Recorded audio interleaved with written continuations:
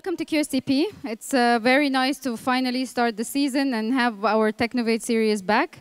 My name is Omneh Kileni. I'm the Marketing and Outreach Manager for Qatar Foundation's Research and Development. And we are here tonight to kick off our QSTP technovate series with an exciting topic. Hopefully everyone will enjoy. For just a bit of housekeeping, toilets or restrooms are in these two buildings in Tech 1 and Tech 2. Hopefully we don't have any fire alarms, but if there's anything, please go to the assembly points at the back. Also, our social media hashtags for today is QSTP technovate, all one word, on Twitter and on Instagram. So please use those when you tweet or post about the event, and please do that and let us know your feedback as well. I will not say a lot today because we've had a lot of argument about the topic. Should it be market-driven, market-based, customers-based? But I will leave that to Maher to elaborate on today. And ladies and gentlemen, please help me welcome Dr. Maher Hakim, Executive Director, QSTP. Welcome, everyone. This is our first technovate for this year. I think it's been 5 months since we did our last one, so the weather is perfect. I know a lot of you have come here for the weather and the food, but hopefully you can learn something also about QSTP and about why market-driven innovations are important for a knowledge-based economy. What I'd like to do is, I want to start by just, for 5 minutes, if I may, just remind you why we're here, why QSTP exists, and what our mission is within QF, and at the highest level, what QF's mission is. And then what I'll do after that is I will introduce our 3 speakers one by one, and they can tell you a little bit about their company and the product that they're building within their company. And then we'll sit and have, a discussion, 2 or 3 questions, and we'll open it to the audience. Sounds good?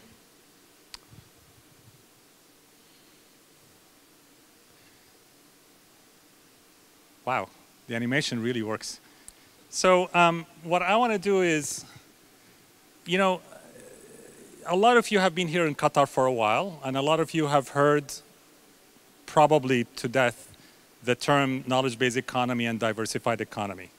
So what I wanted to do is I want to just help you put it in context. What do we mean by a knowledge-based economy or diversified economy? And what is it that it would take to get us there? And then explain what our role is within QSTP to help us get there. So, question for you is, Qatar is a wealthy country, right?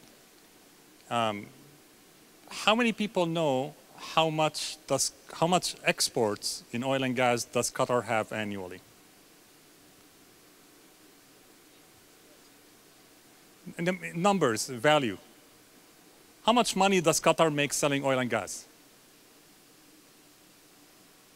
So what I wanted to do is I wanted to run a little bit of an exercise, just put it in context. How much money does Qatar make in oil and gas? How many citizens does Qatar have? And then translate that to what we in the private sector call revenue per employee or revenue per citizen. And these numbers, by the way, are just rough estimates because I don't know if they are 100% correct, but they should give you the idea. So today, Qatar sells, this is last year's figure, $70 billion worth of oil and gas derivatives or products. And Qatar has about 300,000 people. This translates roughly to about $233,000 per citizen. So we know that one day Qatar is either going to run out of oil and gas, or oil and gas products are going to be cheap enough that you cannot generate $70 billion from that. So when we talk about knowledge-based economy, we're basically saying, what will be the alternative? If we want to maintain the exact standards of living for our citizens today, which is roughly $233,000 of exports per citizen, how do we do that without oil and gas?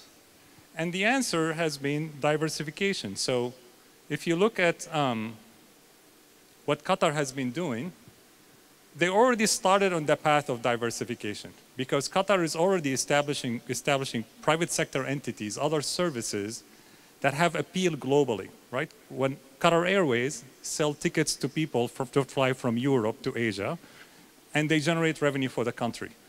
Ooredoo, as a telecom company, is in, I don't know how many countries. Anybody from Ooredoo can help me?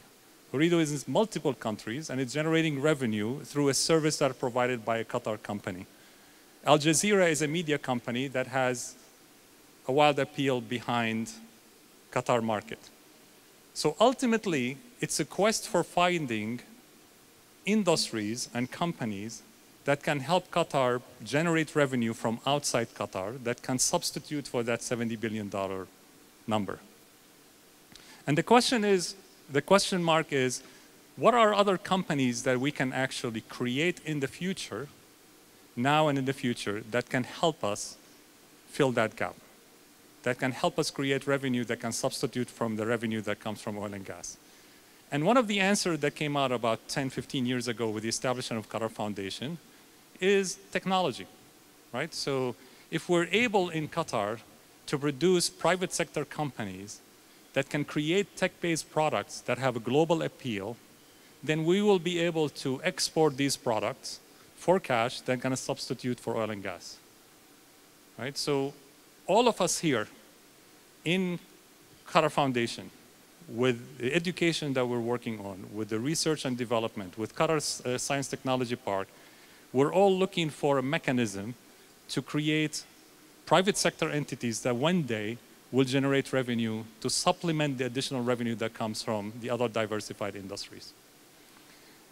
And just to give you a context by why technology-based products are very appealing quest from the revenue perspective, let me show you these figures.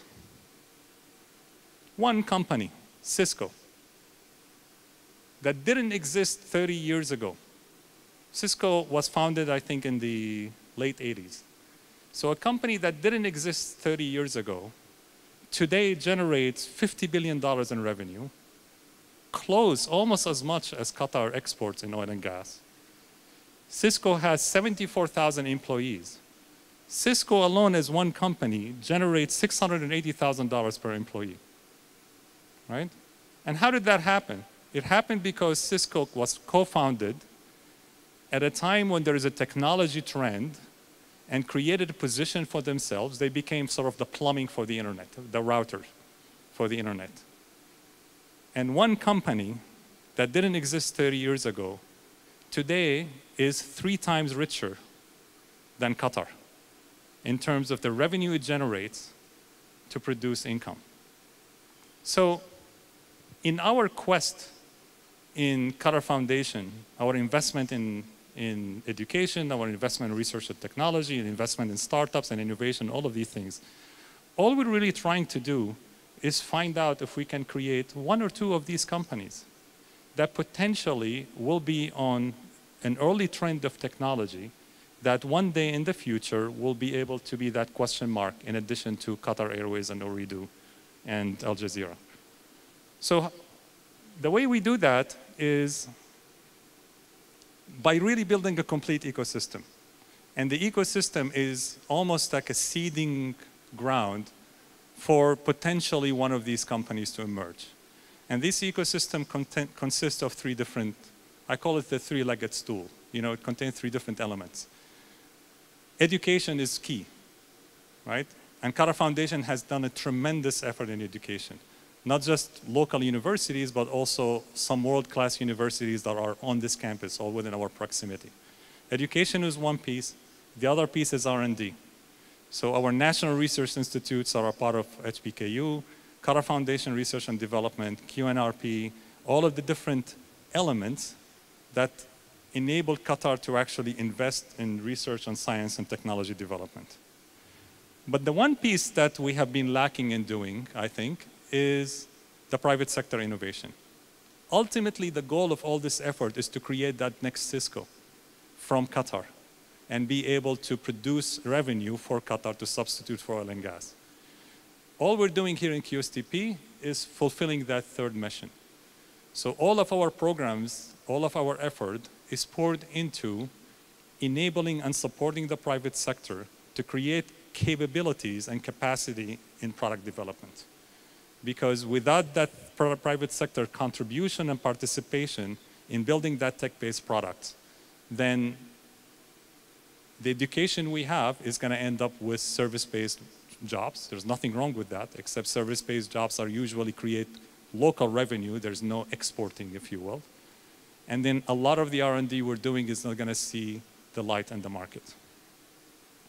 So QSTP is focused on the private sector innovation. All of our programs are focused on enabling the private sector to do so. And if you look at what we do in QSTP, the colors don't come out very nice, but so QSTP, we do that in 3 different ways. One way is that we are a free zone.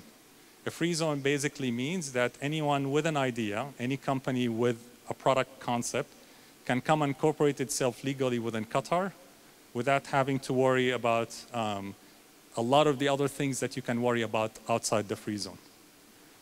The other piece is what we call the Innovation Center, which is really all about capacity building. So the startups incubation, the acceleration program, all the things we do for the students to complement their current education with an entrepreneurship innovation mindset. And thirdly, we have funds.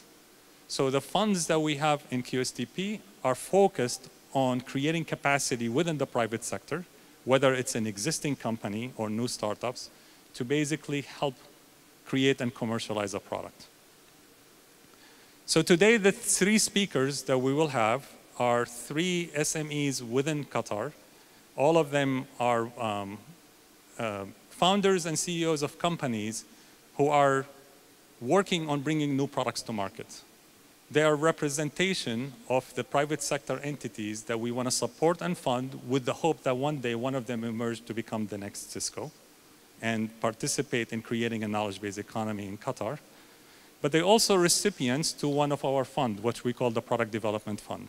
And the Product Development Fund is really what we call a matching grant. We're also subsidizing their expenses in bringing new products to market. And I'm excited to have them all on the stage. Each of them is going to come and spend 5 to 10 minutes talking to you about their company and their story. And then we'll have them on stage to have a Q&A and a little bit of a discussion. So I need to get my iPad here so that I can make a proper. Okay, so I'm going to start with Mr. Abdulla AlMisnad. Abdulla is a co-founder and partner of Trio Investments. Trio Investments is a holding startup in Qatar focused primarily on healthcare tech. Their first product is a product called Droopy, which is a diabetes management and prevention solution. Abdulla graduated from Stanford University in 2006 with a Bachelor of Engineering and Economics. I don't know how you can combine both, but more power to you. He also has a Master's in Technology and Policy from MIT. Abdulla has been involved in a number of startups before this one, and this is, I think, his 3rd one right now and his 3rd attempt. So with that, I'm going to just give the microphone to Abdulla to tell you a little bit about Trio Investments and Droopy. Thank you. So basically, I'll tell you a little bit about what we're doing. So Droopy is a digital therapeutics company. So what's a digital therapeutics company? So let's start at the beginning, right? There's a problem in healthcare today for many, many reasons.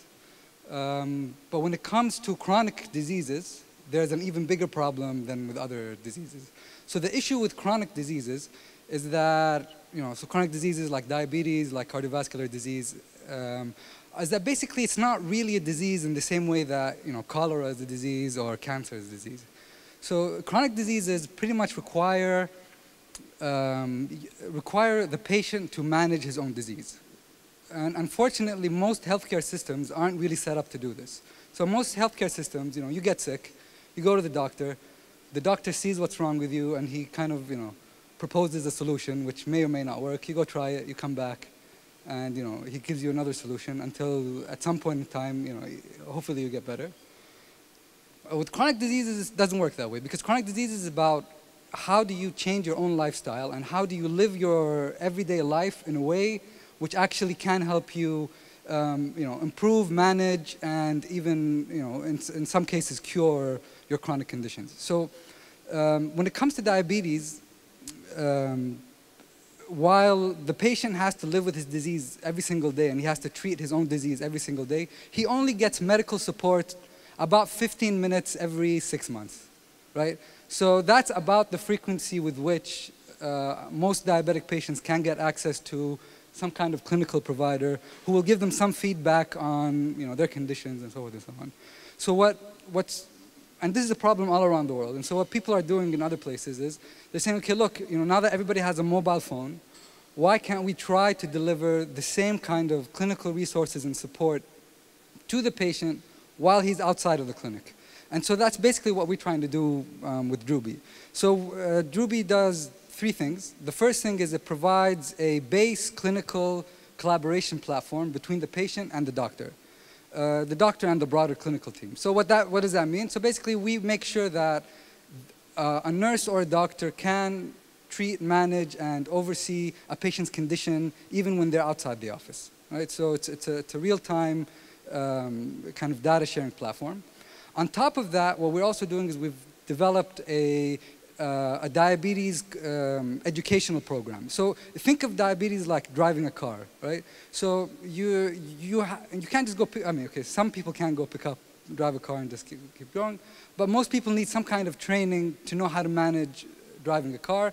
Diabetes is the same, right? So in the States or in other places in the world, you have these kind of 16-week programs where you go and they'll teach you all the things that you have to do to manage your own disease.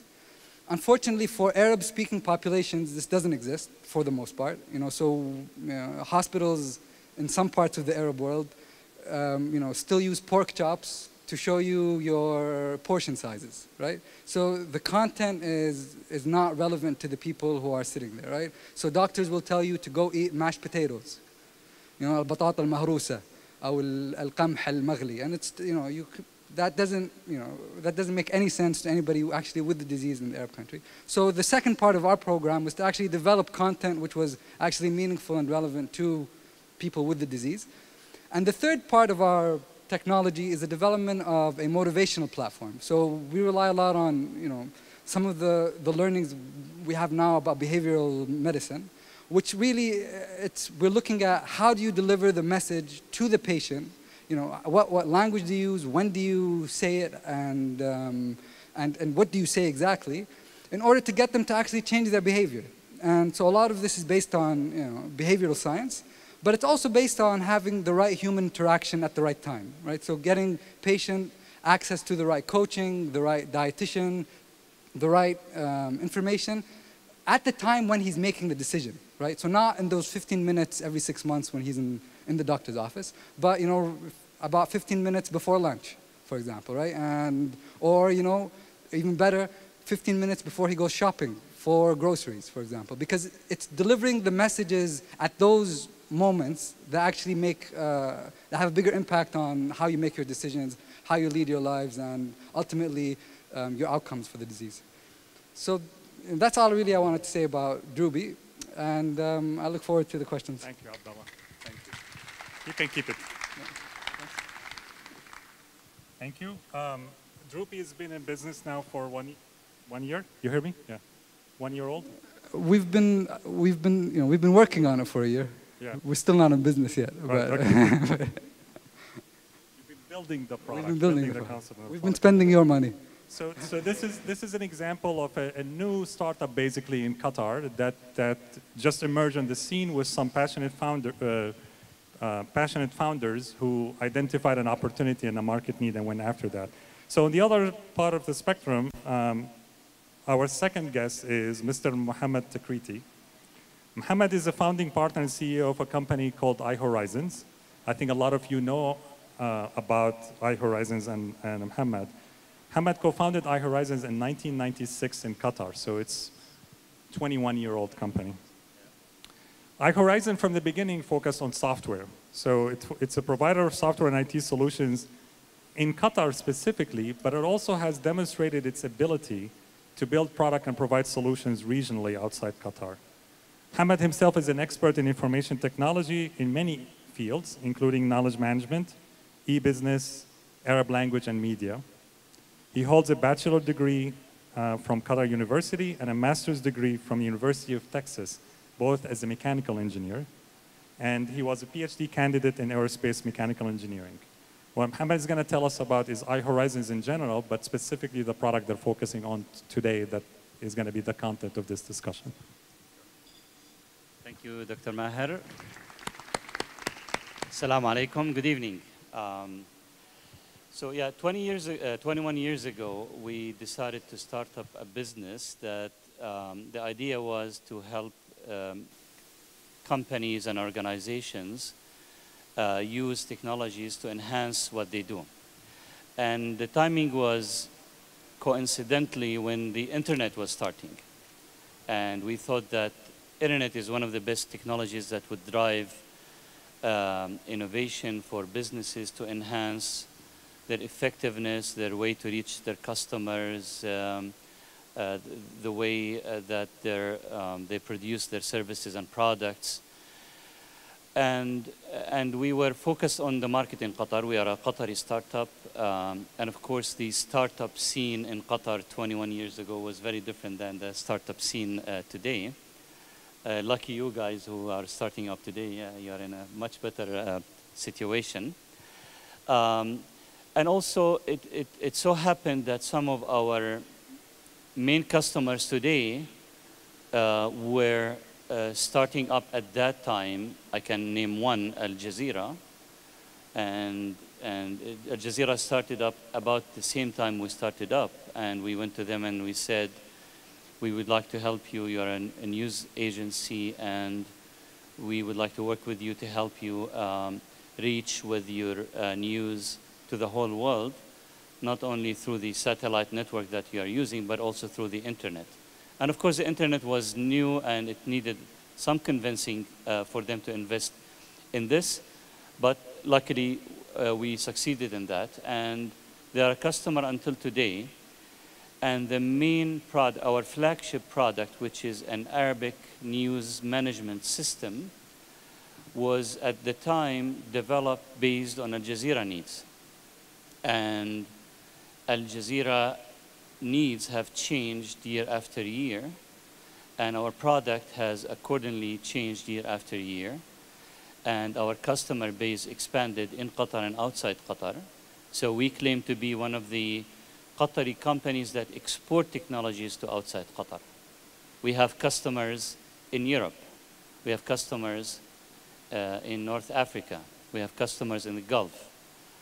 And our strength is that we developed our product with Arabic language at the core. And at the time when Al Jazeera and some other organizations, including some Qatar government ministries and organizations, they did not find a solution that would help them run a content-based operation in Arabic, because Arabic was not at the time supported in most of the international products. So we developed this special need, which is as per the title of the event today, it's a market-driven need. There was a need in the market for such a product. And we more or less had no choice but to develop such a product. And at the time, we didn't do any real business plan. We didn't do an ROI on the R&D for developing the product. We just needed to develop the product, and we developed the product.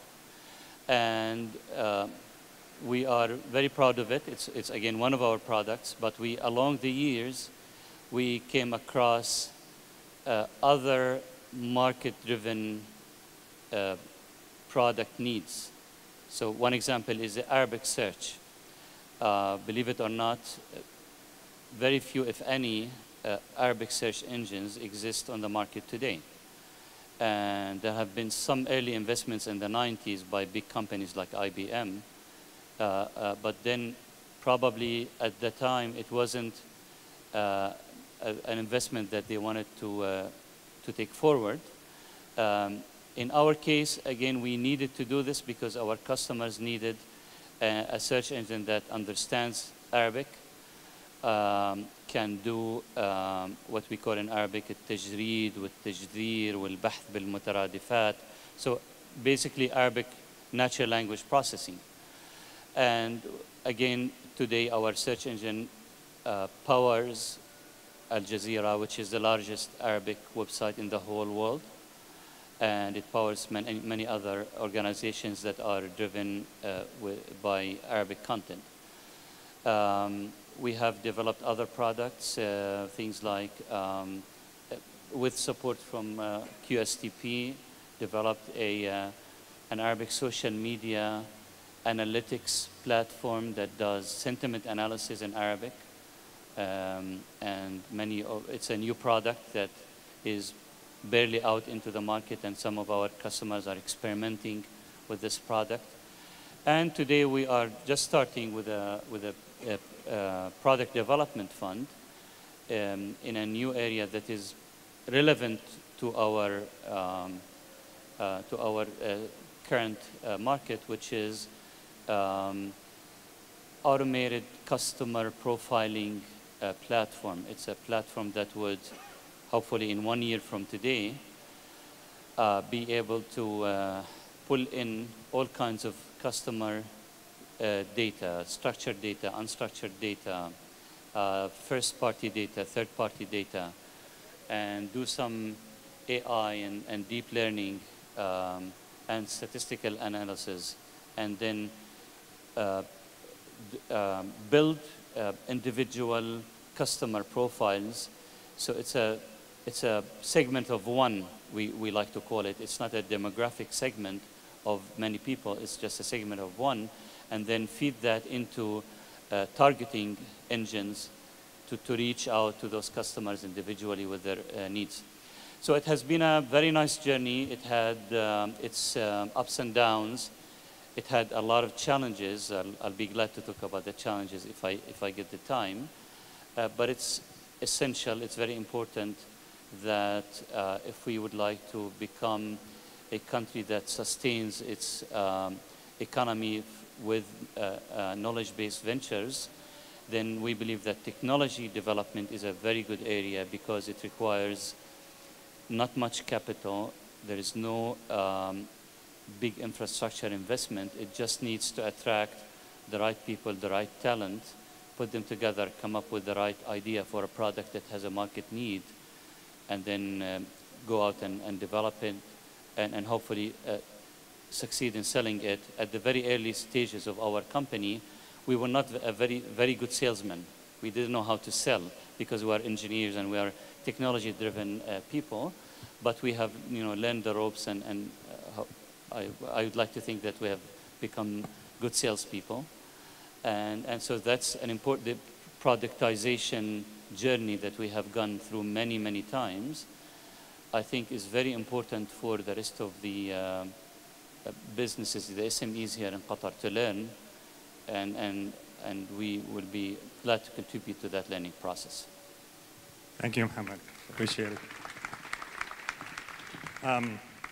How many of you use Google to do Arabic search? How many of you use Mohamad Takriti's Arabic search engine to do Arabic search?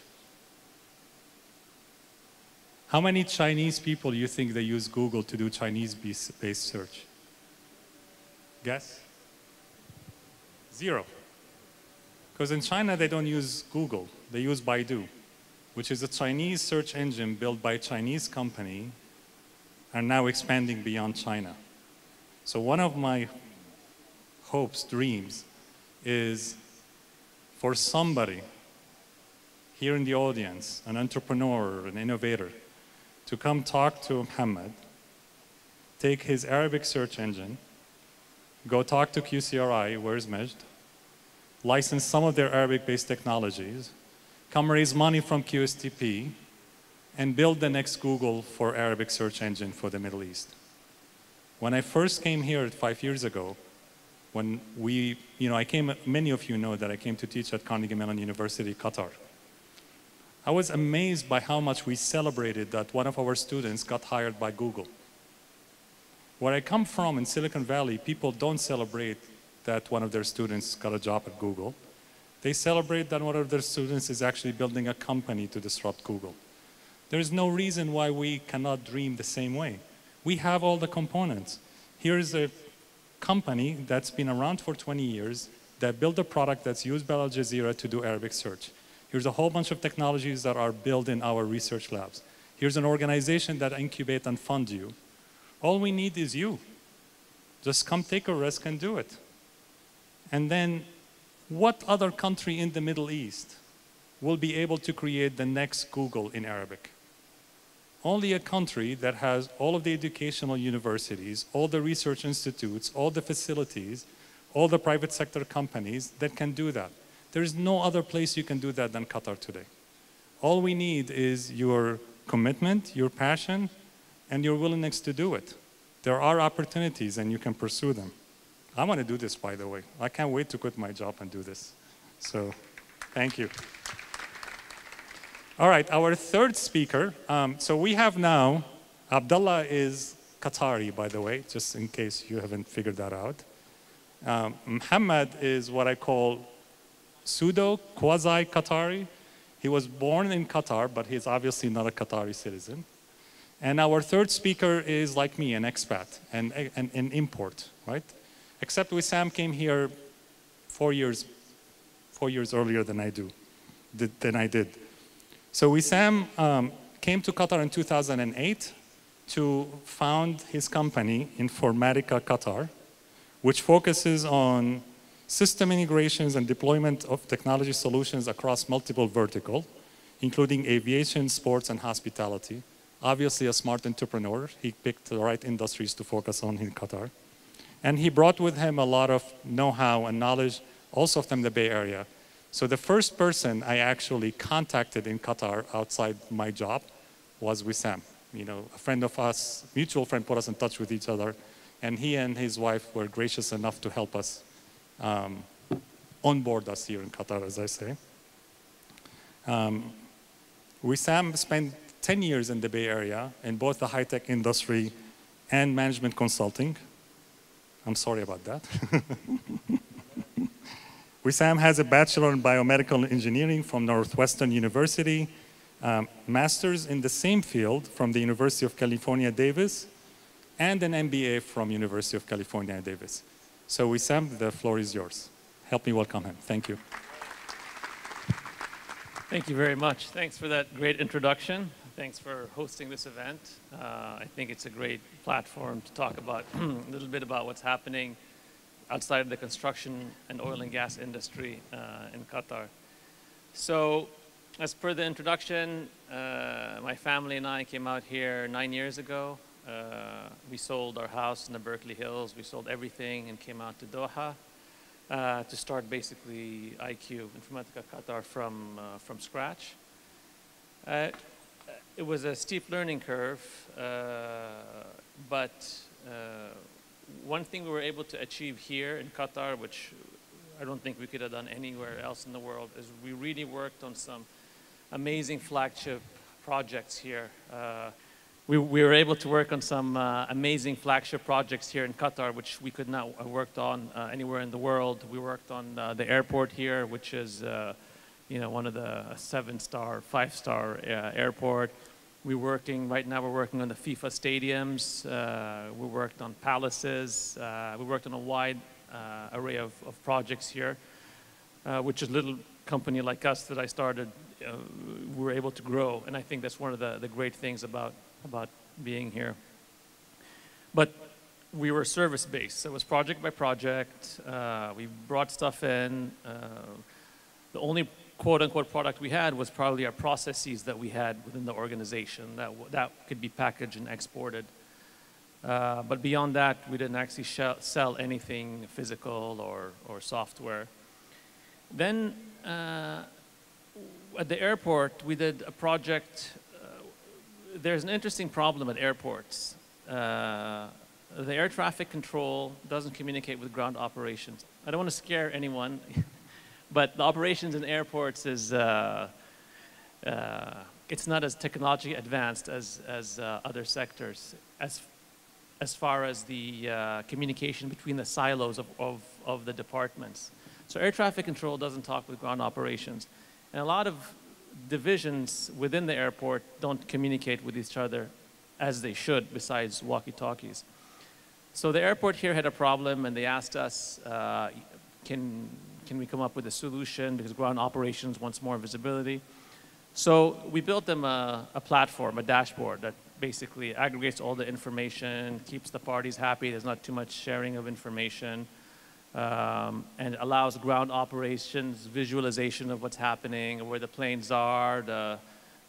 As you know, at the airport, there's a people mover and there's weather. So we're done with the project, and then they were very happy with it. And internally within the company, we realized, in fact, this is a problem in a lot of airports. As simple as it is, it's a problem. And the reason a really good solution isn't out there is because the airport industry is a niche industry, and you have a few big players, and the amount of innovation that happens is not as you'd see in the consumer business. So one of the advantages we had is now we were experts in airports because we worked on this amazing airport here. And within our organization, we were debating, should we do this product? Should we not? Should we take it a product overseas? The cost of development here is high. You bring people in, and we were debated for about 6 months. And then we found out about the product development fund. And what happened there is it just helped us push us over the edge, because we were willing to invest in making a product. But with the PDF, it gave us a little bit of confidence to say, okay, let's invest in the product and develop something worthwhile. So we've been developing it for the past 6-7 months. We've been invited to a few airports to showcase. Most notably now, we're invited to the new airport in Istanbul, which is going to be the largest airport in the world with 160 million passengers.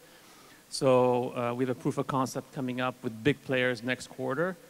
And all this happened because of the PDF. I have a small video clip of it, of what we've done so far.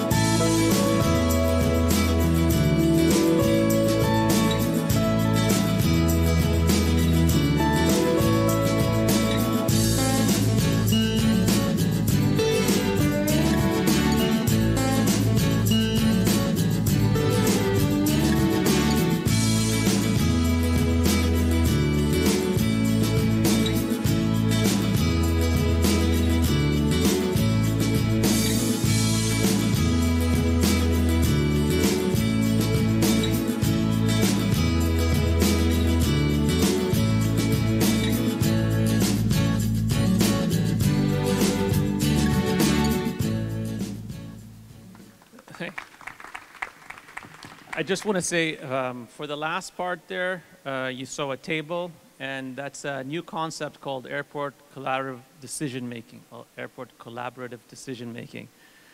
And we had no idea that was going to be in there when we started. But when you start developing a product and you have a good team of people, these ideas just start coming, and you're able to build something. So again, back to my point of with the PDF, it gave us that push to just start investing and move with the product. Thank you. Thank you, Wisam.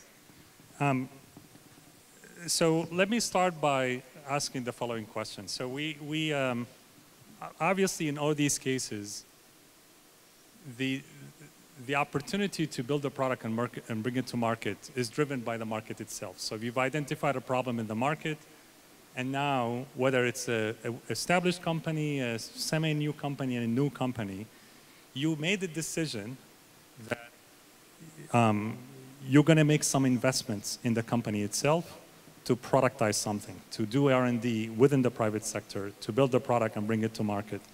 And in a place like Qatar, that decision is tough because it's easier to make an investment. The return of investment in other fields are much easier, much quicker. So my question for you is, why are you doing it? What's the ROI? You know, and how do you measure the ROI on your investment And what are some of the challenges that you have faced in actually doing product development in Qatar? Maybe I'll start with you, Abdullah. I was hoping to start with Wisam. I mean, look, I think you can't look at it just as a financial ROI because I don't think you can really, I mean, you can convince yourself of anything, obviously, but I don't think you can put on paper and justify that. You know, if you're in the States, you could make so many arguments and say, look, I'm going to IPO in 5 years, I'm going to do this in 4 years, I'm going to get, $100 million from this company or that company. But I think those market dynamics we haven't really seen them here. So, I can't really convince any serious investor that, look, I'm going to IPO at $50 billion in 10 years from now or something like that. So I think when we look at, what's driving us to do a product versus investing in real estate or something like that, obviously it's all about the non-financial parts of it. It's about, here's a really interesting problem. Here's about, here's something where we think we can add a lot of value. We think we can make a big impact. So that's a big driver towards the decision to, put in all this effort into a product. Now, for me, why go to a product versus trying to do a service approach in the same sector? And that's just really the freedom to, it's just the ease of the business case. So I think, it's in one you're selling time, and the other you're selling an output of your time. And, even if selling your time is much more, let's say, recurring or, much more stable, I think for me that's a decision that everybody has to make is, well, it's, even if you make much less money, but at least you're not selling your time, right? You're selling a product. I think more psychologically, that's a much more fulfilling thing to do, is just to sell a product. And although, again, having said that, I think personally, I have convinced myself that, look, eventually, we think the world is going to take notice of products in this part of the world. They already are. We think especially in healthcare, in the healthcare space, especially in diabetes, we're seeing a lot of companies acquiring a lot of companies outside of the States. There's a lot of globalization efforts, and people in California have a lot of money. So we do think there is still a story to be told financially, but I just think that it's more of an upside than the base plan that we keep in mind. So I like how you phrased it. So if you're in the service industry, you're project by project. What you're really at the end of the day is selling labor, right? You're making a profitability decision based on how much you can charge for your labor versus how much the labor costs you.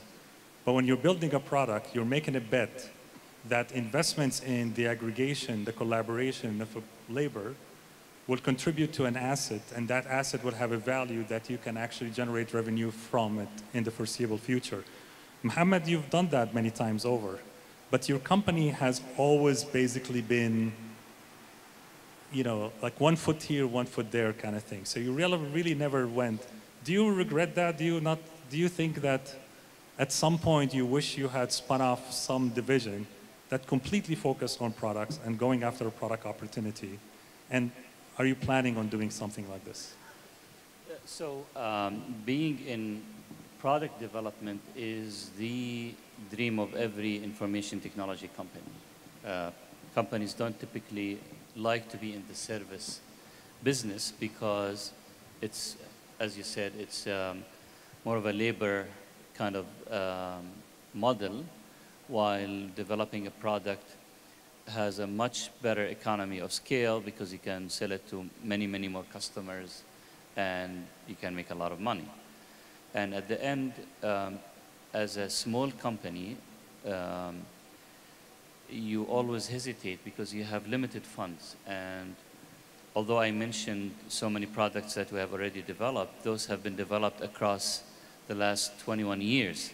So we're very, very careful, very hesitant not to throw a lot of money in R&D and then end up with a product that doesn't sell in the market.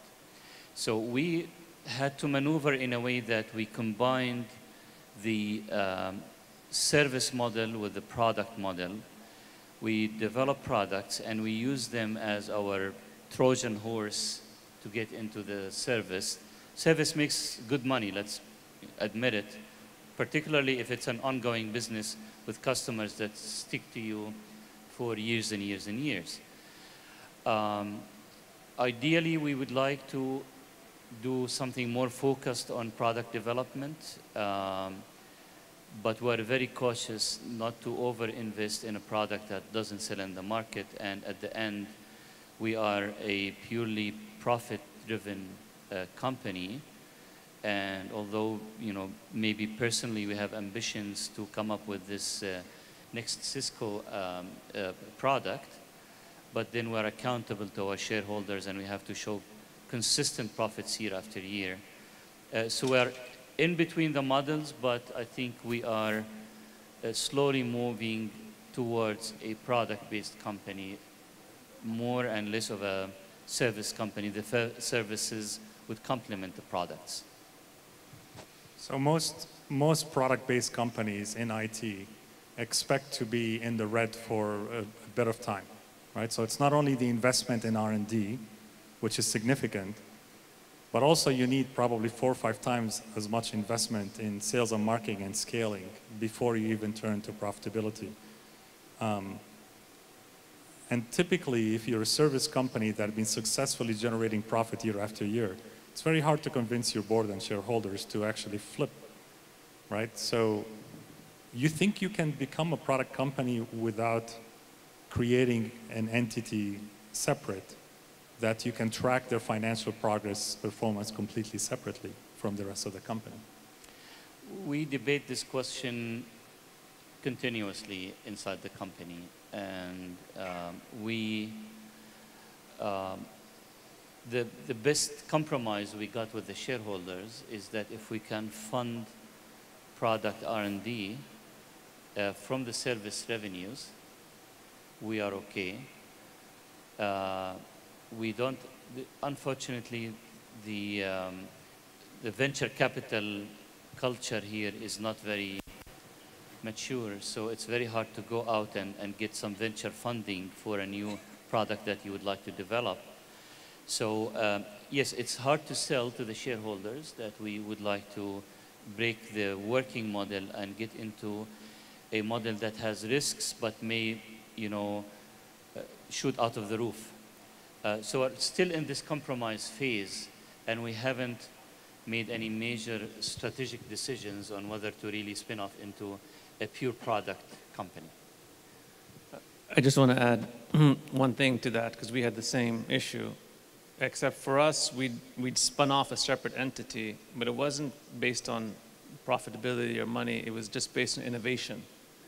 Because the company IQ, which does system integration, we do large projects, one of the issues you have with innovation is you keep coming up with something and then you find something that works and it makes you money. And what happens with that is you protect it. You have salespeople, you have operations, because you protect that money-making machine and you don't want it to die. And if we had kept even our team close to the main company, the team building Emma, close to the main company, I think that they would have killed some of that innovation. So they're a completely separate entity. They do their own stuff, and it's not at all based on, thanks to the PDF, it's supportive, but it's not at all based on a P&L. But I think one of the problems you have with an established entity is to keep that innovation going. If you get a product that's successful, great, guys, here's an idea, take it and run with it. And that's how we solved one of the issues we had with innovation. But sorry, I think also you mentioned that companies need to be in the red for a few years. And that's culturally not very acceptable here. So culture plays a big difference. And not many people understand this concept of running in the red for a number of years, and then you may or may not be successful in your product. The risk appetite, particularly for advanced technology concepts, if you talk about, I'm developing a product in social media sentiment analysis, and you may lose all your money if that product doesn't make it to the market. How many investors you think will put their money on this here in our region? Very few, if any. Wisam, you said that the PDF fund helped you get over the edge. So the PDF fund is a matching fund. It's not a, it's a grant, but QSTP doesn't give you a dime unless you commit a dime from your own company towards it. So the model is that if you want to build a product and you need one product manager and 2 engineers, 4 engineers, then you hire half of them and we'll help you hire the rest. But that still required the commitment of investments from your end, right? So that's as a CEO, you had to make that decision. And then you had to sell it to your shareholders, and then you had to build operationally the company to do that. How hard was that? I think, luckily, we only have 2 shareholders, myself and my partner. So that's one headache I don't have to deal with yet. But both of us are sort of on the same page about new products, investing. You know, we've lost money, so that's part of the game. We've also made some money. But it just, you know, it's not just about hiring some people and bringing them in. It's not that easy. You need to find the right people. How do you get them into the country? How do you convince them to quit the job they're at, to leave their country, to come here? If they're not already in the country, if they're in the country, you need an NOC. There's a whole slew of problems in order to start the process. So the decision in our heads was more, I can develop the same product in Barcelona for half the cost with people that are at home and maybe they might be more qualified or not. So if I develop a product here, it's going to cost me, you know, X plus 50%, for example. So the PDF helped us with that hurdle, really. It helped us subsidize that additional cost there is here for whatever travel. You need to bring people in. Rent is expensive here. There's just a series of issues you have, which is why service-based works so much better here. Because it's a service. You have a client, you say, okay, you have to do A, B, C, D. Well, here's my rate. All my costs are baked in. Having said that, the money helps, of course, but I still can't bring people in. I can't bring Jordanians in. You know, I can't bring, you know, of course, Egyptians, forget it. Lebanese, I can't bring Lebanese in. I'm Lebanese, but I have a French passport, so I'm here. If I didn't have a French passport, I wouldn't be here. So there's a whole demographic of people and talent that would love to come here, but they can't for whatever reason it is. So the PDF definitely helped us solve one part of it, the financial burden, but the other part about, you know, bringing talent in, that's still, you know, to be determined.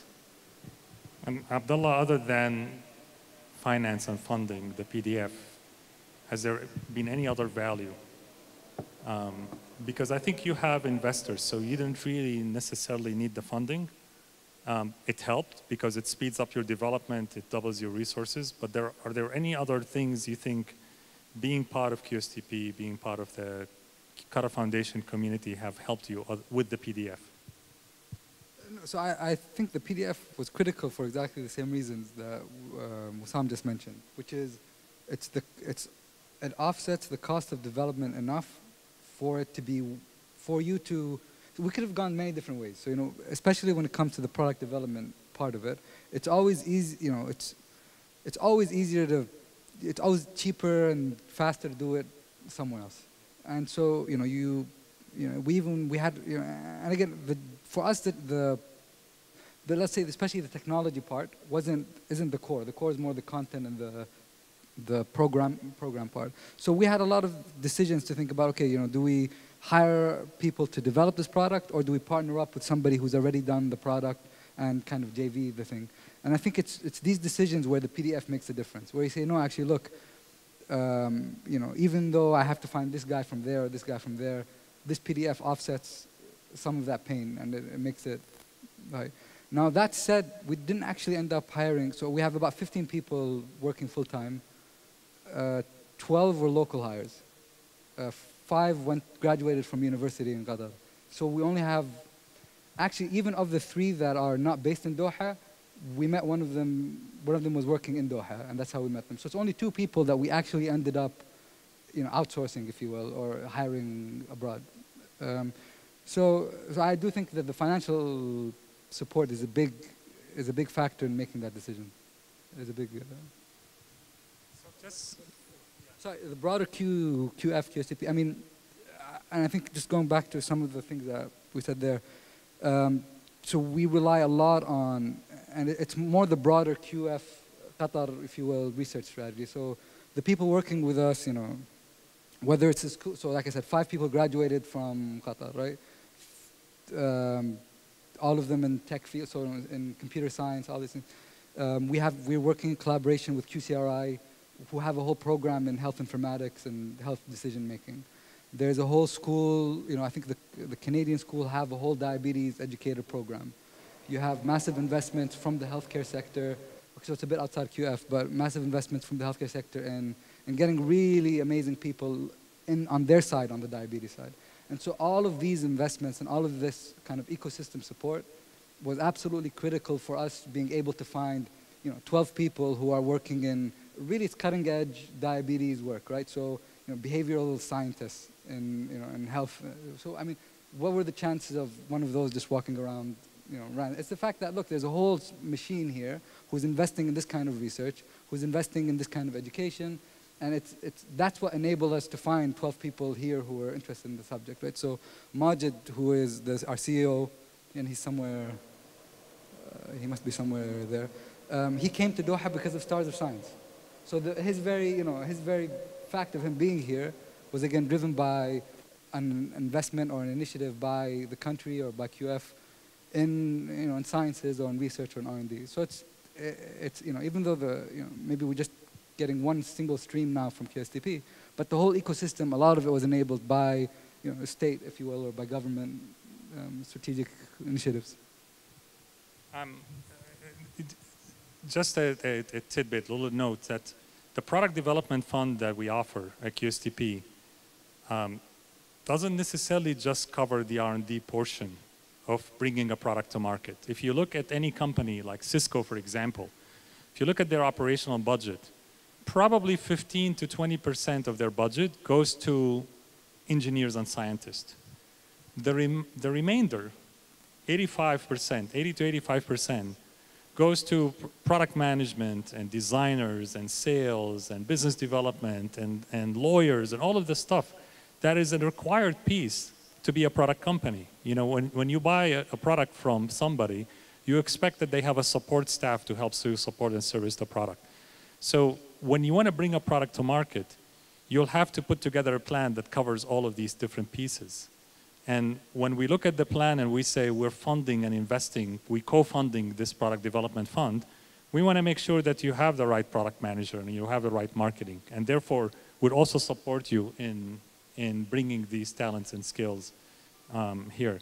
But I agree with you. I think, our piece that I showed before about QSTP, which is support for the private sector, I think if the other pieces of the ecosystem, if the educational universities aren't here, if the Stars of Science wasn't here, if the engine of creating talent and the engine of creating complementary research, including the talent in the Research Institute, wasn't around here, it would have been much harder to build an industry that can bring products to market. That's why I always say Qatar has one of the top potentials to become a hub in the region for bringing technology products to market.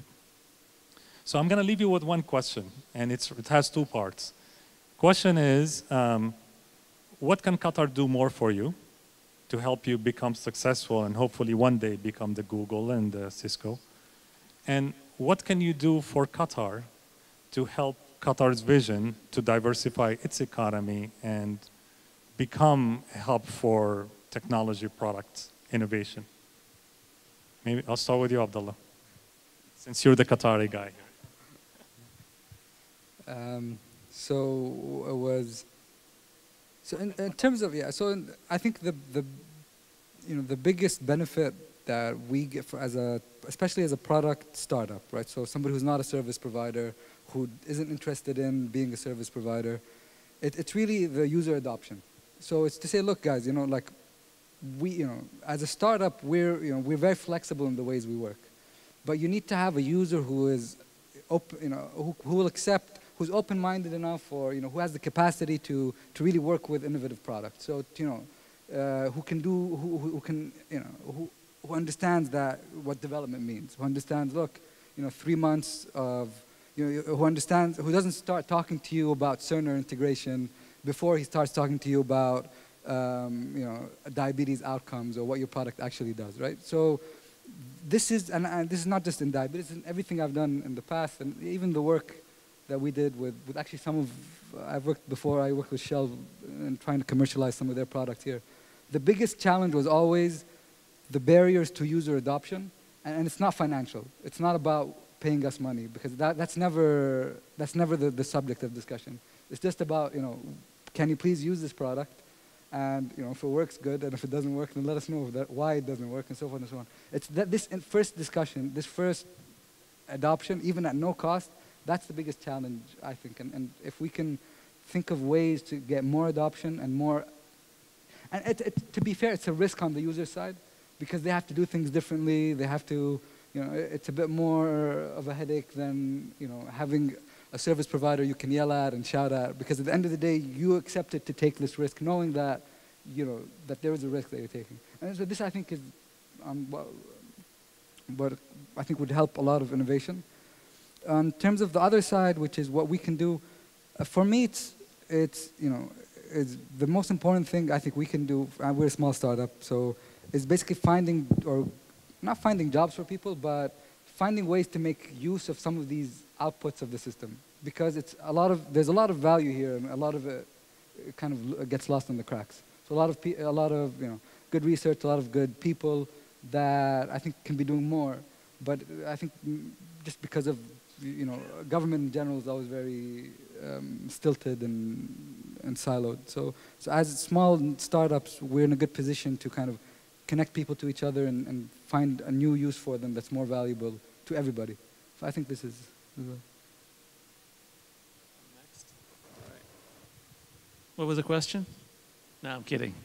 So what more can Qatar do? Well, that's a loaded question.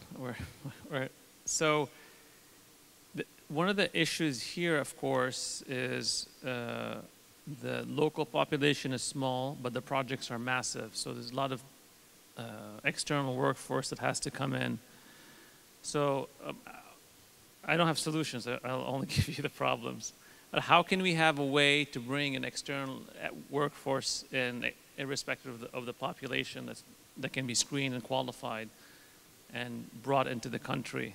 I mean, there's a lot of stuff we'd like to do and we can't. So I don't have an answer for that. There's so many factors that affect that. Probably the other thing is having a good legal system in place. Legal system in the sense that intellectual property, for example.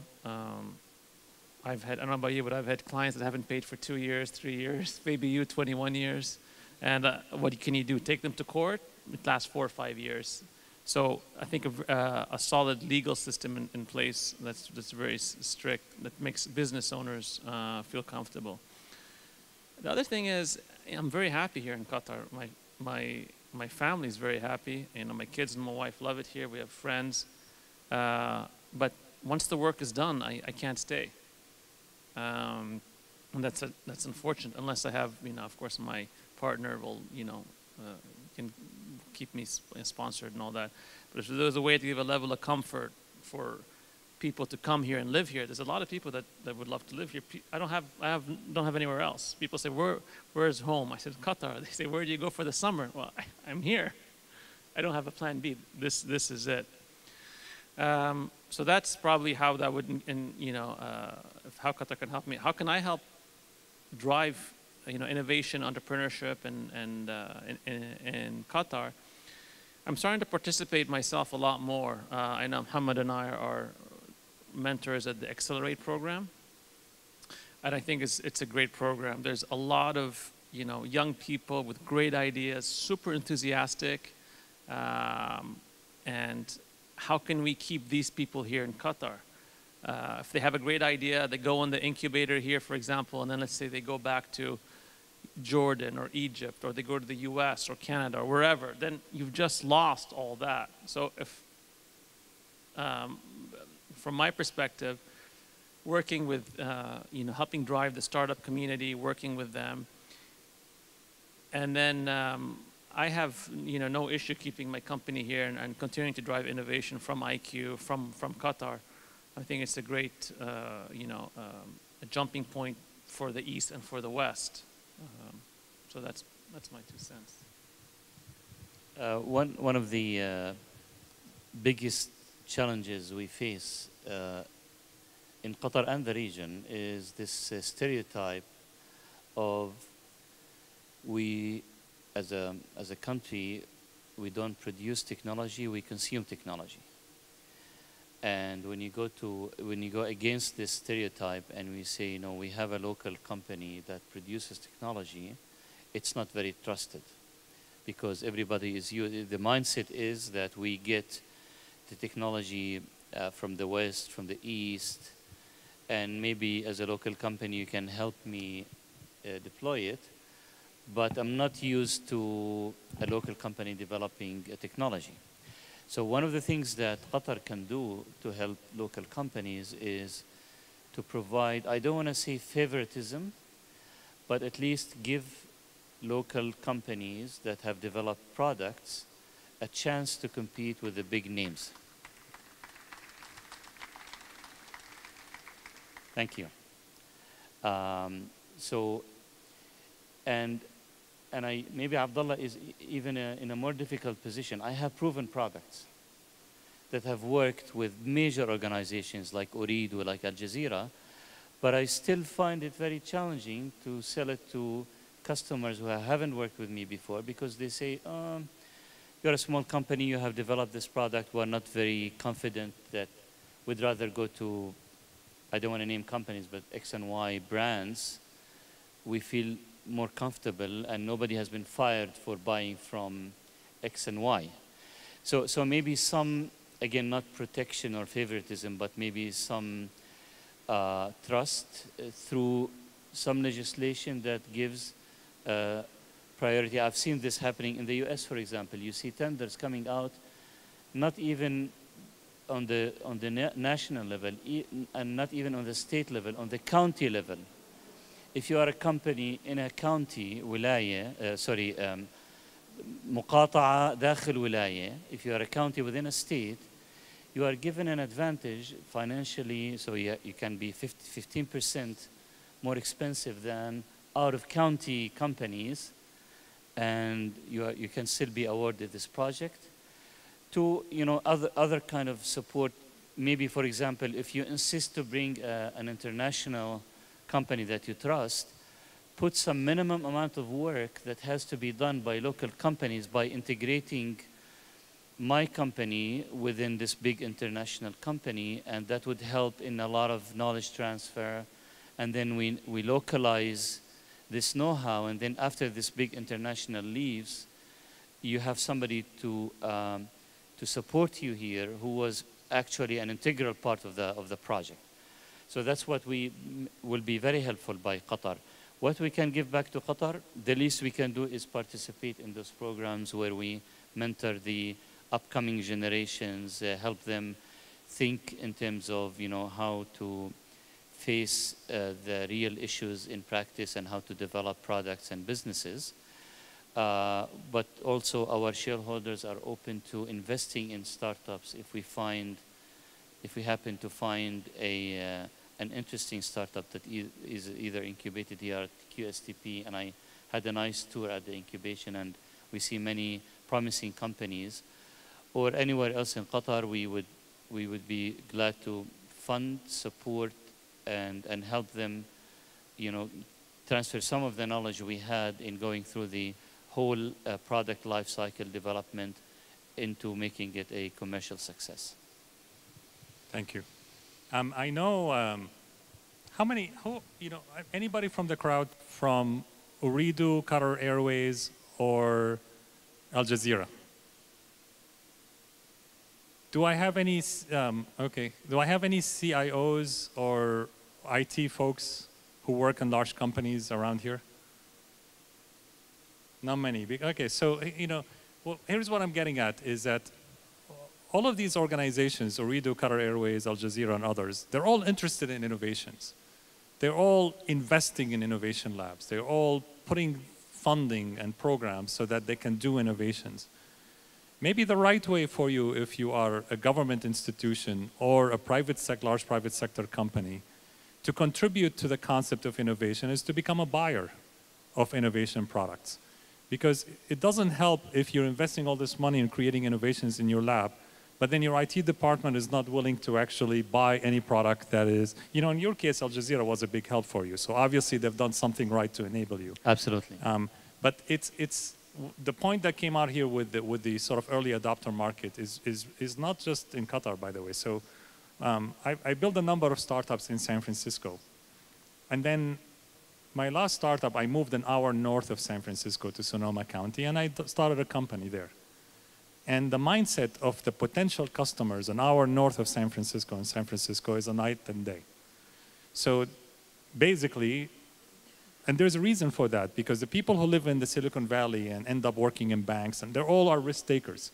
So the culture of the Bay Area is a culture of early adoption of early technologies, and it's an easy way for them to jump and get excited about it until it's mature enough that other companies and other regions can buy from it.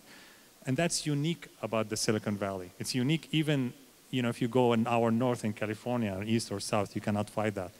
But I think we have an opportunity here in Qatar because everybody is interested in that to do exactly what Mohamad and Abdullah and Wisam were talking about, which is figure out a way for the companies to get involved in product innovation by encouraging startups with innovative products to be their first customers or their test or their pilot customers and so forth. So why don't we open it up to the audience with some questions? And then, do we have microphones?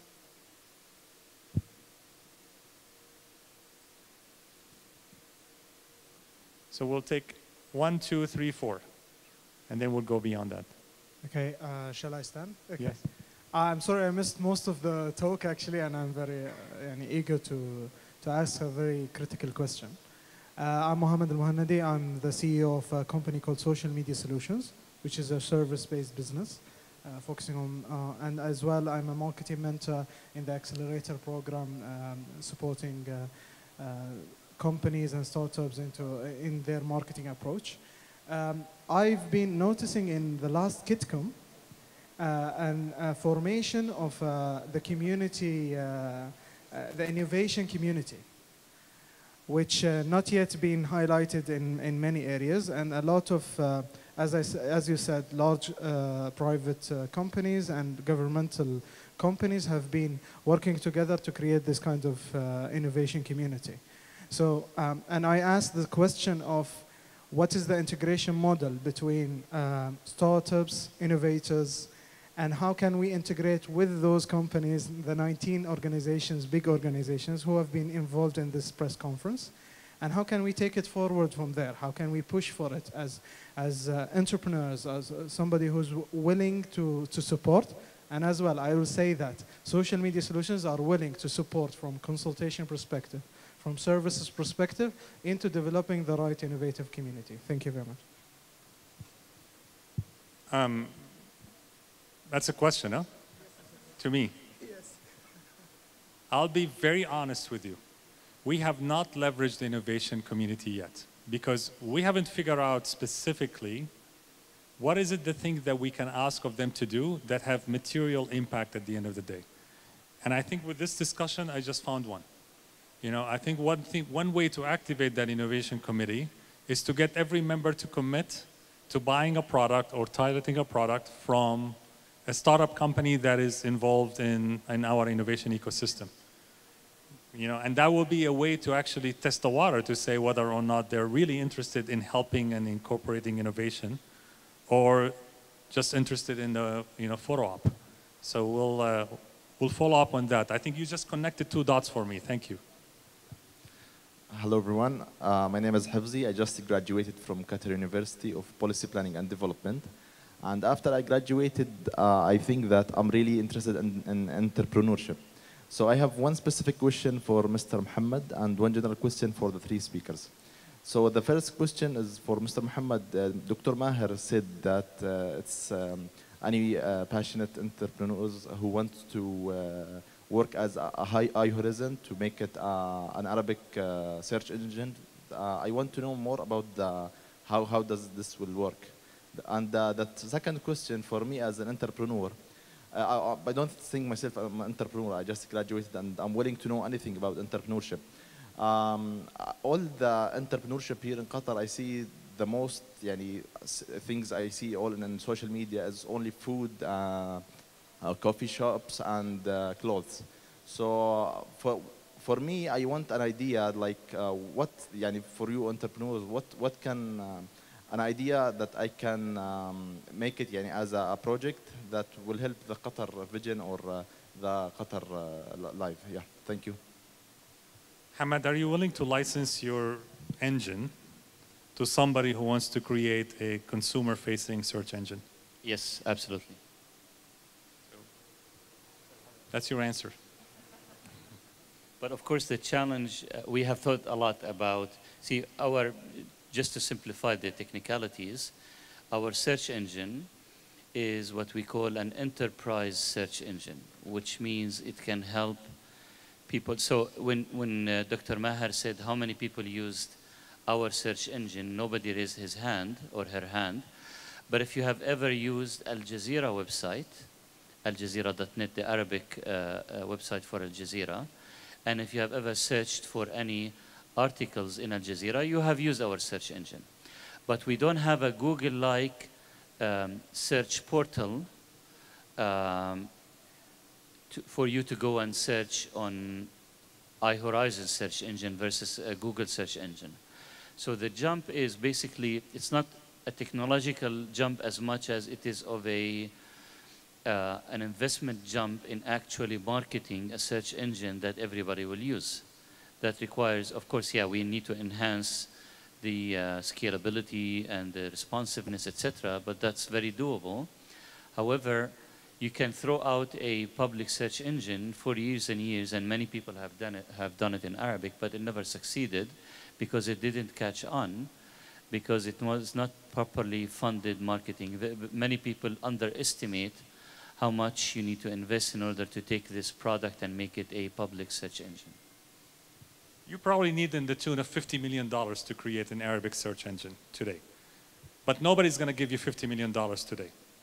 What you need to do is go talk to him, talk to QCRI, understand the technology, understand what the market is, come up with some idea, and go to investor and say, if you give me $500,000 tomorrow, I will get from point A to point B, and then I will raise more money to take it to the next step, with the goal of becoming the Google of the search engine. That's how I will do it, if I want to do it. Nobody is going to hand you the required investment to become a Google. But there are a lot of investors who are willing to, with the right person, with the right commitment, to give you some money to take the first step that allows you to actually show some progress towards a milestone that allows you to raise more money and then raise more money. You know, Google didn't become Google by getting $100 million from people. It became Google for getting $100,000 first, and then talking to Stanford to license the technology from it, and then putting it out on the market. One more here, and then we go. Okay, Dr. Maher, thank you. Let me disagree with you to start with this talk. You just mentioned that those Fortune 100, which you named, few of them, are interested in innovation. I totally disagree with you. They are just interested into operation and operational revenues.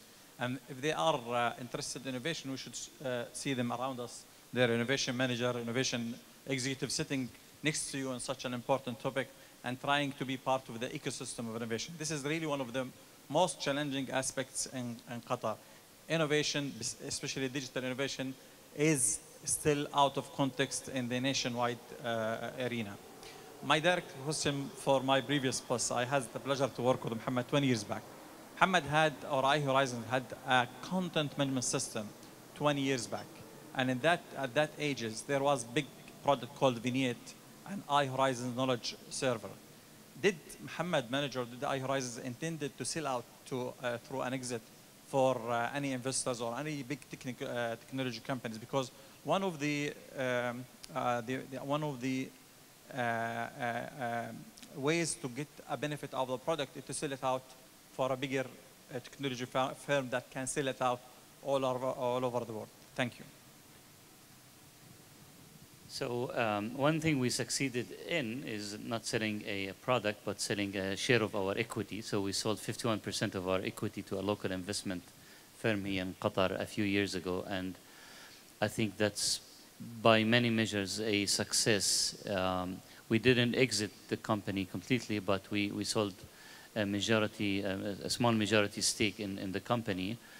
And that's it's a nice deal to have, and it's a nice thing for everybody to get a chance to, to sell equity in the company as a reward for the efforts of decades. We try to communicate with some product owners or product companies to see if they have any interest in looking at our products and maybe acquiring them. But people, again, don't expect to see products coming out of this region, out of this part of the world, and being sold to a US-based or a Western-based company. So we didn't find much interest in what we have done. But I mean, for this product that you mentioned specifically, I think it's a leading product now in Arabic content management. This is the one that currently powers Al Jazeera and many other media organizations. And we're gradually turning it into a news management solution as a service platform, where we would like to do a Arab-wide drive to have as many news agencies adopted as possible. Thank you for this very interesting presentation by the team here. I have a question. We are looking for possible causes for why we're not doing better as an ecosystem in producing tech companies. Is it possible that also a contributing factor is the people in charge of this ecosystem are trying to impose a model on Qatar that doesn't work in Qatar? For example, people who think that in order to start a business in Qatar, commercialize some technology developed in Qatar, we need to get people from Silicon Valley to Qatar to do it, instead of trusting the local entrepreneurs. And when they actually deal with local entrepreneurs, they do it for politically correct reasons, not for show business, rather than genuinely because they believe in their ability. Should we change the people who are in charge of the ecosystem and actually get some people who really trust the local entrepreneurs and respect the capabilities of these people to solve local problems before they actually jump into the international arena and, and become like a showcase for Qatar? Do you think? I don't know why you say that. Everyone I've worked with has been local here, all the entrepreneurs. I haven't seen anyone from Silicon Valley here. In fact, the only person I know is Maher, actually. And everyone, I think it's great because I work with people from only actually Arab countries or Far Eastern here, and they're bringing a completely different perspective. They're bringing a different perspective to entrepreneurship. The only thing I would say is what's being put into place are models that have worked in other countries where there is entrepreneurship. And I think one of the reasons that is you very rightly said, is failure is seen as a bad thing, whereas in Silicon Valley, failure is seen as a great success. You fail and they give you more money, actually. The point is to fail quickly. But for me, I've worked with, when I say local, both local as in Qatari, but regional also, that I've dealt with. So I haven't seen that model in play, actually. I think what you meant is probably that in many organizations, people who are decision makers don't yet understand the importance of supporting local innovation. And I think we don't need to change them. They are gradually changing two ways. There are, people are changing their mentalities, and plus new generations are coming into the picture with more awareness of the importance of supporting local innovation. So it's happening slowly, but it's happening, and I think that's a normal change. If a change in society doesn't come quick. Thanks. My name is Anwar, and I'm one of the co-founders for a platform that we've started here. It's called Snappy Clicks. It's a platform to it's on-demand photographers, Uber for photographers.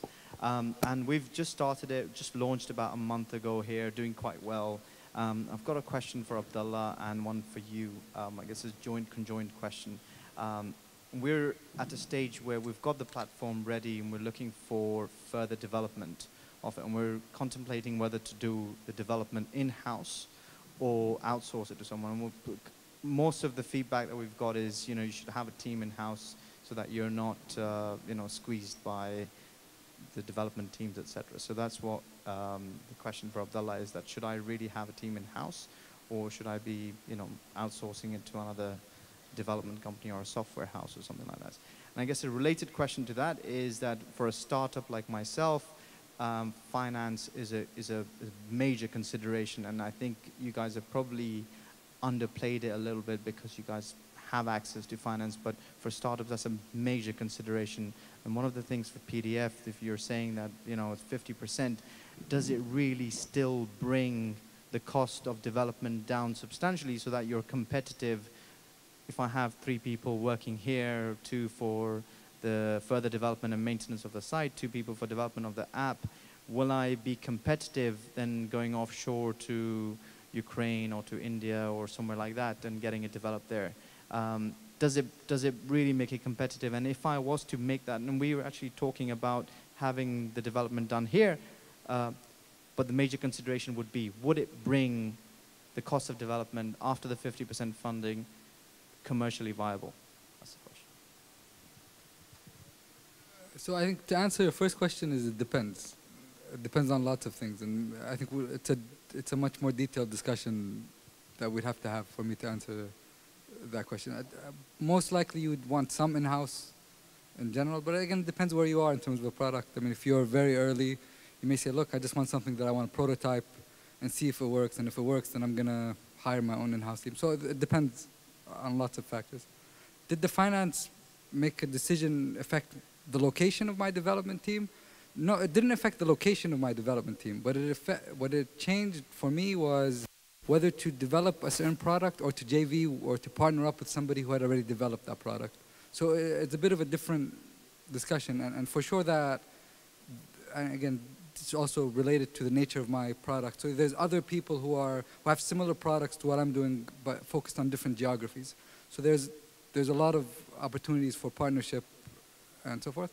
But for me, definitely that co-funding really helped drive my decision, or our team's decision, to our own development of the product. But the location is still is a secondary factor, right? So it's still, and even within the PDF, there's some flexibility about where the geography is of the team is. Oh boy, it's going to be a long, it requires a long answer, but let me try to summarize it. So I just met, last week actually, we met at 2 brothers who launched a company called At Home Doc. At Home Doc, something like that, here in Doha. They're doing the exact same thing, Uber for doctors. We have in QSTP, in addition to the product development fund, we have another fund we call the Tech Venture Fund. And the Tech Venture Fund is an investment in a startup company. So if you come and you have a startup that you're building something, you're working towards a market, we will invest in you. But we will never invest in an idea, somebody who's saying, I have an idea, I want to build a product, give me money to build a product. Because that's not the right way to build a tech startup. What these 2 brothers have is a number of things that's going for them. First of all, the 2 co-founders, 2 brothers, one of them is a doctor, one of them is an engineer. So check, the founding team actually complement each other. They actually spent the past 1.5 years working to register a licensed clinic here in Doha so that they can operate as a clinic. They hired 2 doctors. They didn't build the product. They put a website and they marketed it as a, on-demand doctors if you give them a call. While they were with me in the meeting, the guy received 2 phone calls for an order. They demonstrate their ability, this is what we call the market-driven innovation, is your ability to actually, in parallel to building your product, to demonstrate that you understand your market, you understand what needs to actually happen to build your market and execute on it. This is very interesting for us to invest in because they're not coming to basically say, I want to build a product. They're coming to raise money so that they say, I want to get to 1,000 orders a day. And that's attraction. So our tech venture fund is meant to invest in tech startup companies who the founding team needs some money so that they can actually quit their full-time job or do something, but they have to demonstrate their ability to actually execute beyond product development. And if part of that is toward the product development, that's great. Whether or not you want to do all the product development here or offshoring, even when I lived in the Silicon Valley, 4 out of my 5 startup companies, the majority of our product development was offshore. One time we started, we had a Russian team. The other time we had a Jordanian team. The third time we had a Romanian team. And the fourth time we had a team in Michigan. So we do not require that all the resources to be in the physical location. However, the product management aspect of the product, the key system development of the product, has to be as close as possible to your early market so that you can actually iterate very quickly. And then you can offshore a lot of the things that you want to offshore development on. Good evening. My name is Katrin Scholzbart, and thank you very much for this event tonight, especially to see the variety of different companies from startup to more of a mature company. I was impressed, especially Abdulla, for you to say that you're in the game for an impact-based organization to really create something that has a larger impact. And as you could see from all 3 organizations, it's really about your determination to create that impact in the region itself and then beyond. It kind of reminds me of the very first technovate event where you said we need to create a innovation culture, and tonight we were talking more about the parts of the ecosystem, but with reference to one of the previous questions is, are we imposing a model that's not really working for the region? It's more like, is the region itself not even trusting itself and looking for those outside impact? And so I was, maybe if you could briefly talk about collaboration within the country itself, the region itself, because everybody talks about collaboration, but when it comes to action, it's more often turf battle rather than collaboration. And I would be interested to hear what your experience is with information sharing between different companies and not necessarily your own technology-based companies, but with a more broader base of customers and potential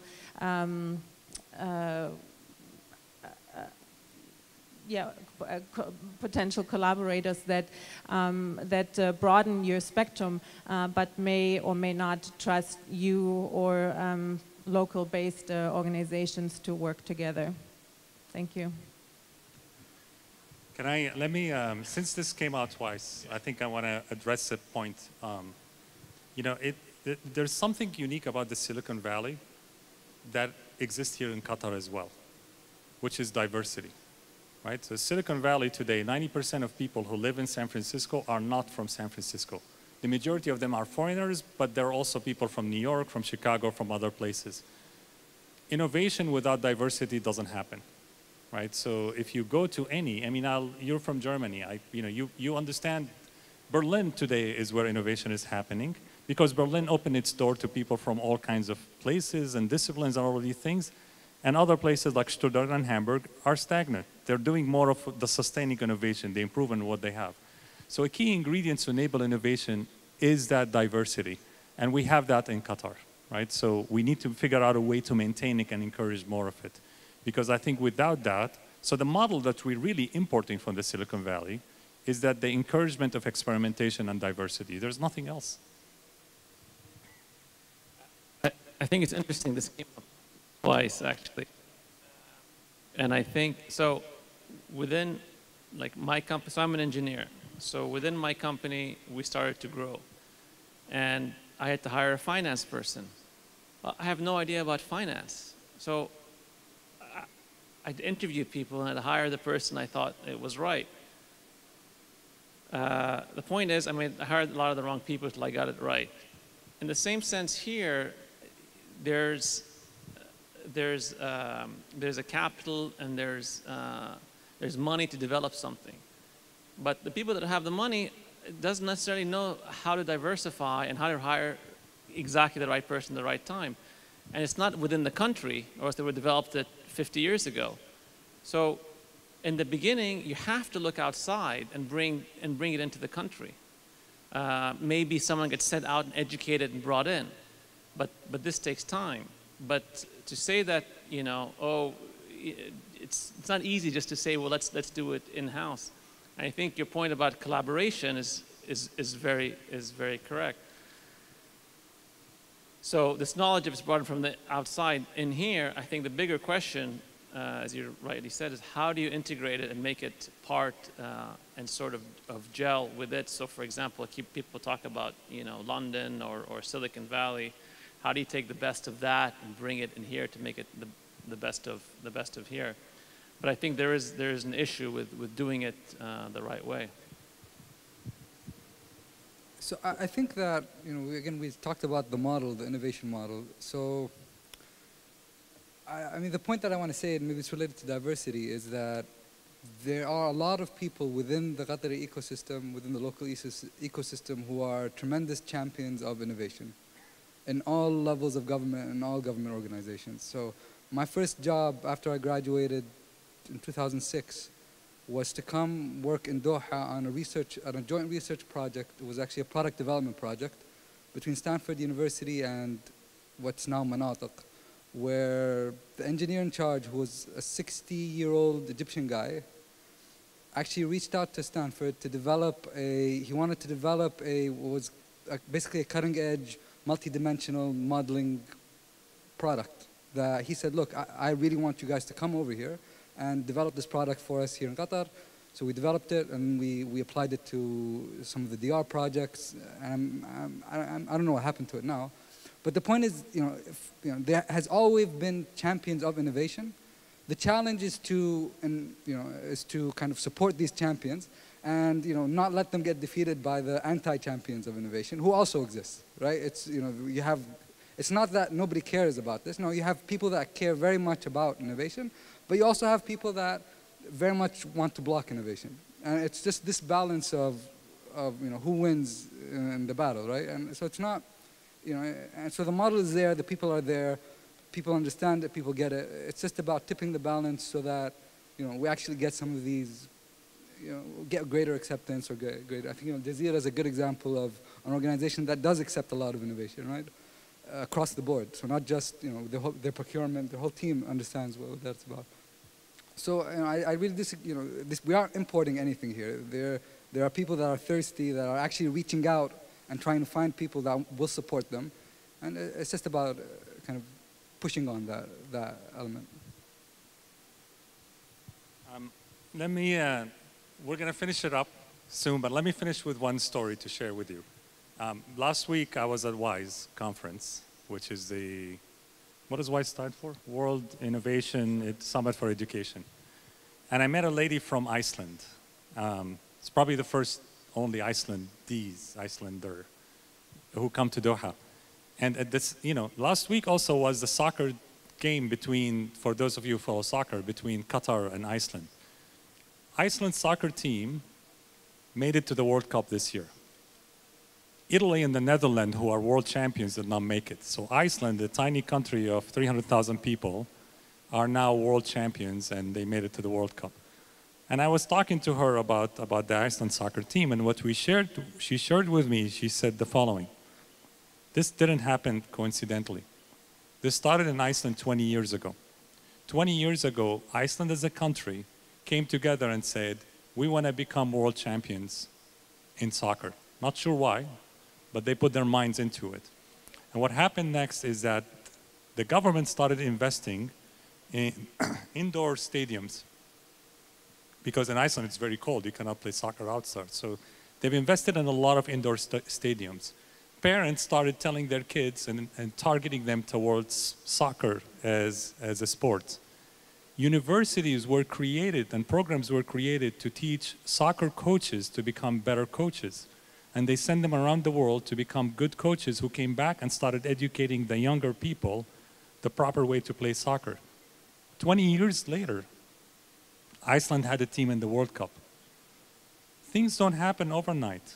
Results of the effort that you see here that places like Qatar Foundation started about 10 years ago, it will require time to make it. And in the process, a lot of people are going to make mistakes. We're going to take 2 steps forward, 1 step backwards. But at the end of the day, we have to understand that this is a long-term game. And if we want to become an ecosystem that can create the next Cisco from here, which I think not only it's an important thing for Qatar, it's really an important thing for the whole region. When was the last time you saw a big tech companies come from our region? The last time we contributed in technology to the world and science was 1,000 years ago. So it's about time to actually do something like that. And I really feel that the grounds and the pieces that Qatar and Qatar Foundation are putting in place have a potential of getting results one day. Is it guaranteed? Absolutely not. But without it, nothing will happen. So with that, I would like to thank our guests. So please give them a round of applause. I would like to thank you for showing up and staying that long and allowing us to go over time. And I'd like to thank my marketing team and our operations team for doing all the hard work of putting, this doesn't happen easily, by the way, so thank you all.